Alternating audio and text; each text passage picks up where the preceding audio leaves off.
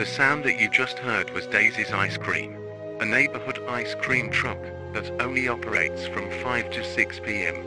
After that it just suddenly vanishes.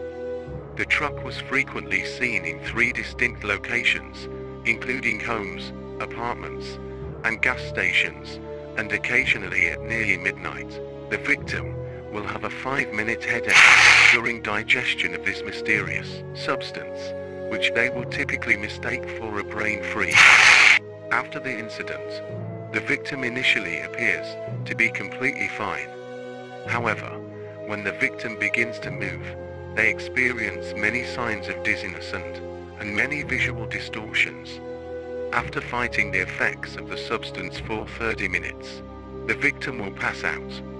A few minutes later, the victim's pupils stop responding, but their heart rate is still intact, and they are unable to move in any way. If the victim hasn't received normal care, such as food and other necessities, the victim will eventually pass away.